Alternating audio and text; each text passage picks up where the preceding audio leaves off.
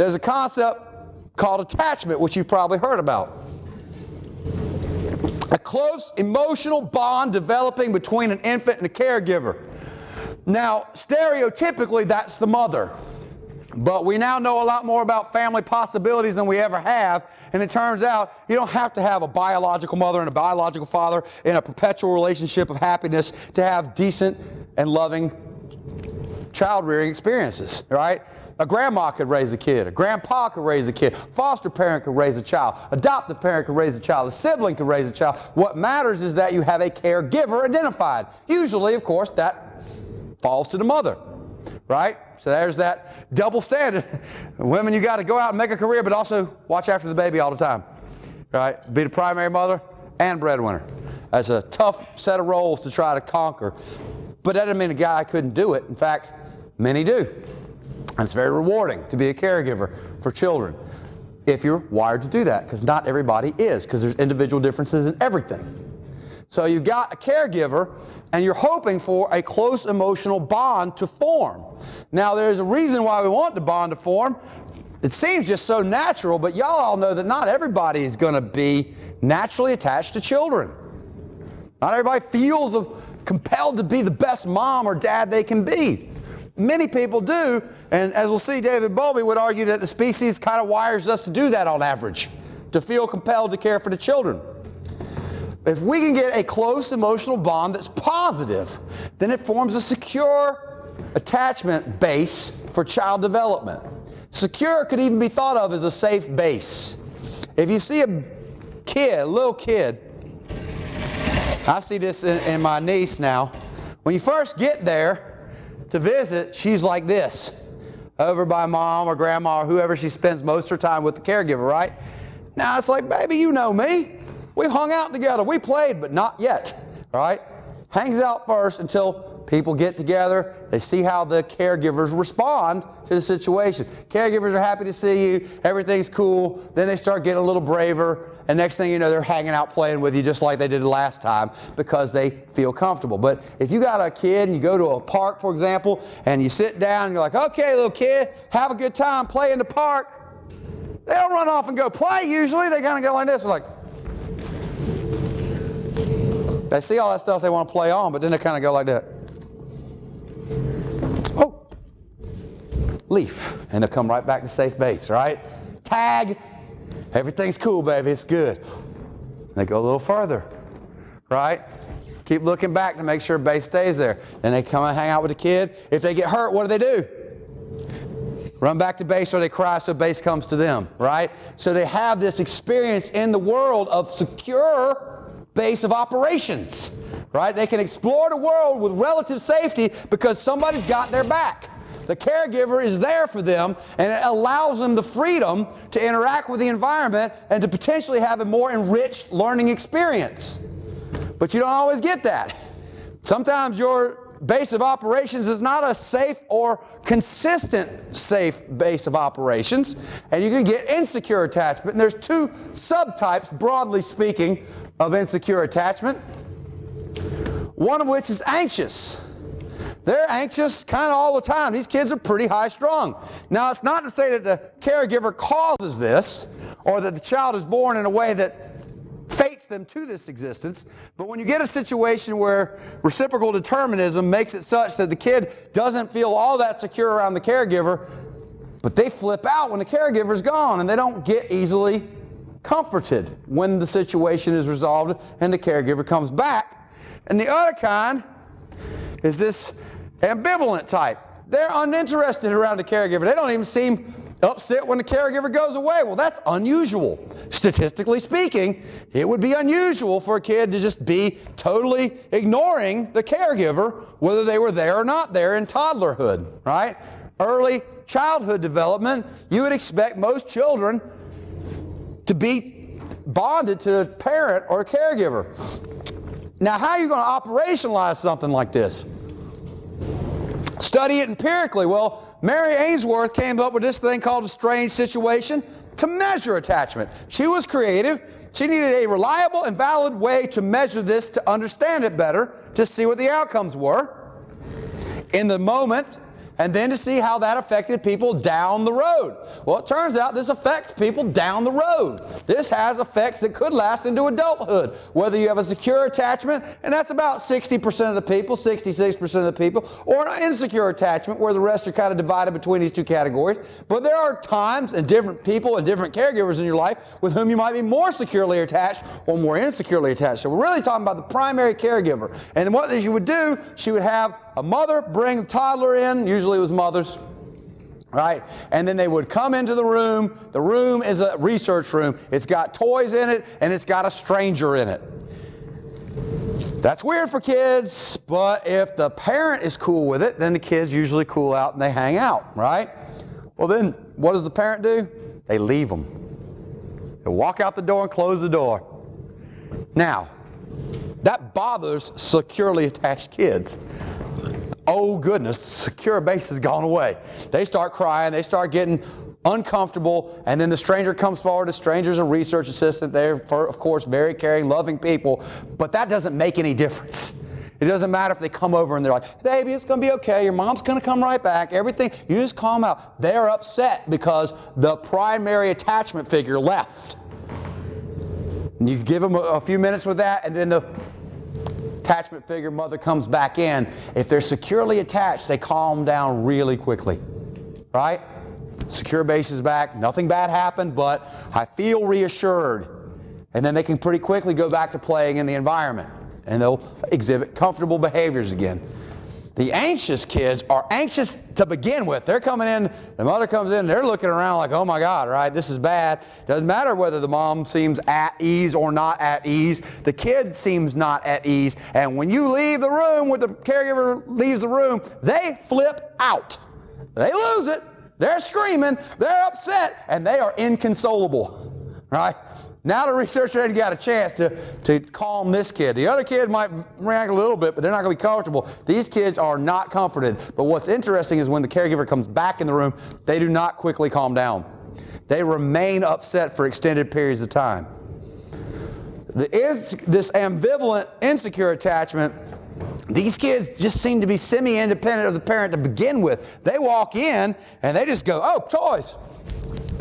And they don't even notice the parent's gone because they don't care. They don't seem to be registering that. And that, you think, well, that's independent, right? Well, it can be okay. Anything can be okay. Nothing fates somebody in one way or another that is irreversible in human experience. But I had the experience once of I was eating with my family at the McDonald's, and this little kid pops up. She's like, hello. I'm like, hey, I like kids. What's up? She's like, hi, what are you eating? Like, fries. Okay. I'm looking around. There ain't nobody around here. Where's this kid's parent, right? I don't see anybody. This kid's like, I'm gone. Now, the parent's probably around the corner. She went back around. I guess she got back with that parent. But, man, that's dangerous, right? Because I just go, hey, you want to take a ride? She goes, yeah. And then you're gone, right? So it pays to be a little anxious as a child because that means you engage environments with caution.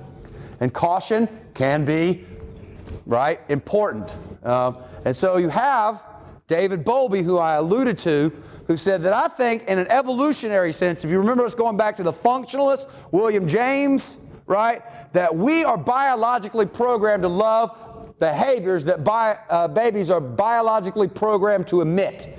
Now, if you're being honest about a baby, it screams, it cries, it slobbers, it shits itself, it pees everywhere. It's a mess. It's not really a lovable ball of goo. But if you're inclined to babies, you're like, oh, it's a baby. Did you make a mess? Did you make a mess? I'll clean that mess up. And what? They're so cute. They got these big whopping heads. No, that's a beautiful little head. Look at your beautiful little head. So Bowlby says, well, what we do is we have this biological programming that attaches us to these children because without that attachment, they will die. And without our love and comfort, they won't make it. So that's the idea of attachment, both in the application and in the biological roots. Y'all have a great day, and I will see you on Wednesday. Harry Harlow and his monkeys. Harry Harlow had some monkeys. He did a thing that nobody ever did before. He started studying a concept called love. Nobody studied love before. In fact, the prevailing wisdom of the day was if you got kids, you don't want to be too coddling with them. You don't want to touch them too much. You don't want to cuddle them too much. You don't want to be too quick to respond to their cries because that'll make them soft, right? So the prevailing wisdom in the 40s and the 50s was, be less responsive. Don't be unresponsive to your children, but don't be overly responsive to your children because that was thought to promote resiliency, right? Tough kids who can handle being deprived of a little something or another. But nobody studied love because primarily it was a subject that does not lend itself to operationalization. It is hard to empirically verify something so nebulous a concept as love. So he didn't actually verify love per se. What he did was he looked at proxy variables with primates. And what he did was not a good thing from the monkey's point of view. And some people would legitimately critique Harlow as being a little bit abusive of the animals, if not outright abusive of some of the animals that he worked with. But what he found out working with these animals held up empirically over time and gave us some empirical justification for this concept of love. Because what people were saying in the behavioral realm, psychodynamics were talking about the breast and the baby fusing as one. And you remember, well, you don't remember, we'll talk about psychoanalytic theory a little bit more. We talked about it a little bit, but we'll go into that in the personality chapter where he's talking about really that infants didn't see themselves as distinct from the mother because they're fused to the breast because they didn't have formula or bottles back then.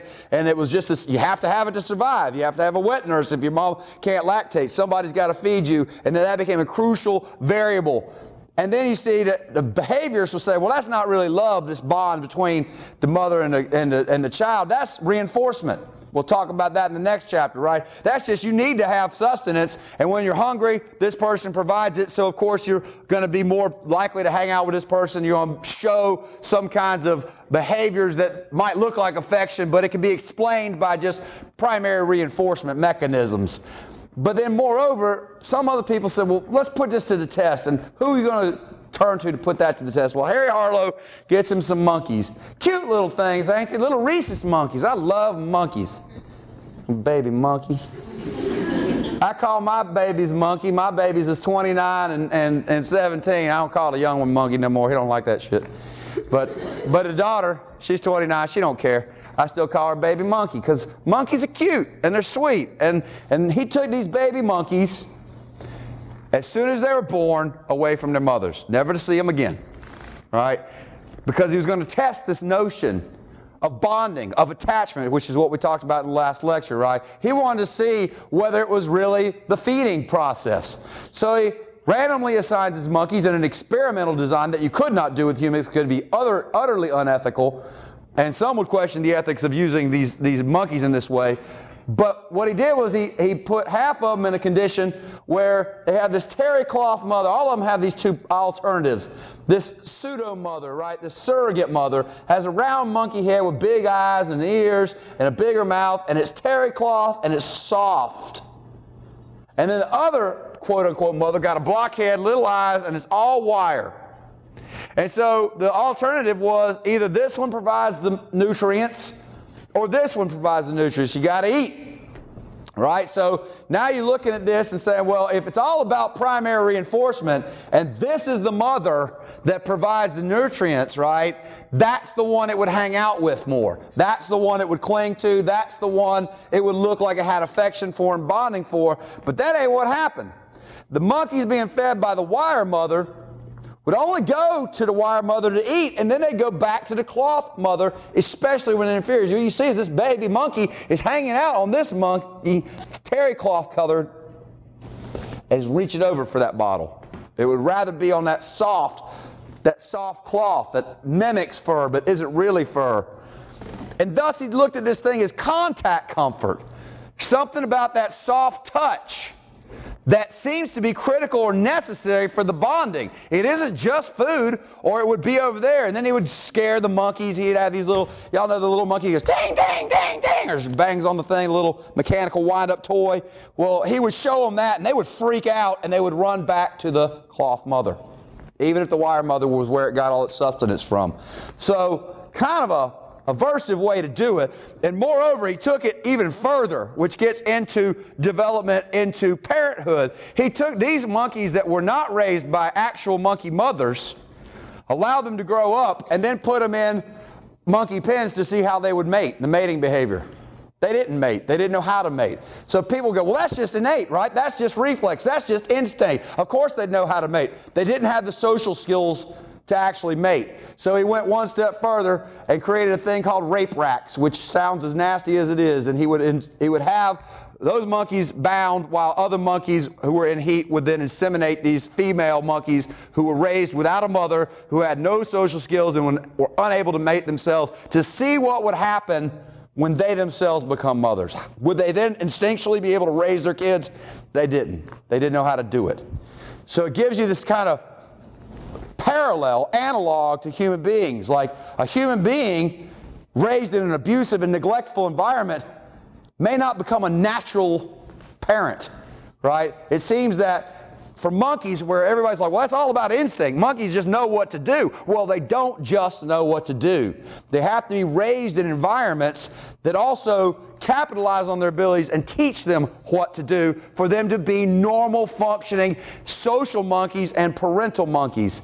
Now you say, well, that's all good and well for monkeys, but what about people? Well, we've been talking about being able to survive being born prematurely. That's because we have all kinds of heroic medical measures, and we can isolate the child in an incubator and provide it with respiration until it's able to breathe on its own, et cetera, provide it with nutrients. And early on in the process of developing these procedures, it was thought that you shouldn't touch the child because you would introduce germs potentially, right? They have compromised immune systems. You better keep it as sterile as possible. Don't touch these kids. But then somebody saw these results that Harlow was getting and said, maybe it's important to touch. Apparently it's important just for a monkey to touch a terry cloth. Let's see what happens if we, of course, maintain sterile conditions, but touch the children. Touching the kids actually produces weight gain. Premature infants who were not massaged out at, I think we're looking at 14 weeks, and premature infants, 3 pounds is very, very small. Very, very vulnerable. What do you want these kids to do aside from develop surfactant and develop the ability to breathe? You want them to gain weight, right? Just touching these kids causes them to gain weight, apparently, right? So what do you got there? Contact comfort. Something about that human contact, or for monkeys, the monkey contact, is actually being played out in physiological terms, right? And so now it is what? Protocol to touch the kids, right? You massage the babies. Now, you don't think the babies go, man, I wish somebody would massage me. They don't think like that, as we'll see with cognitive development and Piaget. But touching them, which is a proxy to love, right? He was the first person to try to study that concept, and that's what he came up with.